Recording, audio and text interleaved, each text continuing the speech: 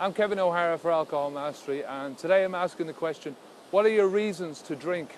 And when you quit drinking, it's essential that you know exactly why you were drinking in the first place.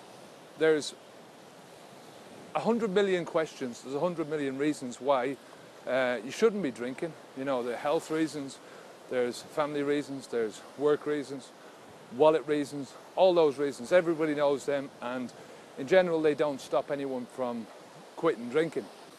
You know, you already know some of the health risks of not drinking. There's many people out there who've been down to the doctor and they've already had a couple of shots across their bowels, and it's not really stopped them. So what do? The reasons why you were drinking in the first place, they're your positive reasons. You know, they're the things that you used to think about. So drink helped you relax, or it helped you to calm down, or it helped you to open yourself up when you're in company. You know, all those reasons. They're the things that you really need to spend some time looking into, because once you do quit, you're still going to have to fulfill those needs. You're still going to have to deal with how to relax. You're still going to have to socialize. So you know, you're going to need to be able to cope with that. And before you can learn the coping skills that you need,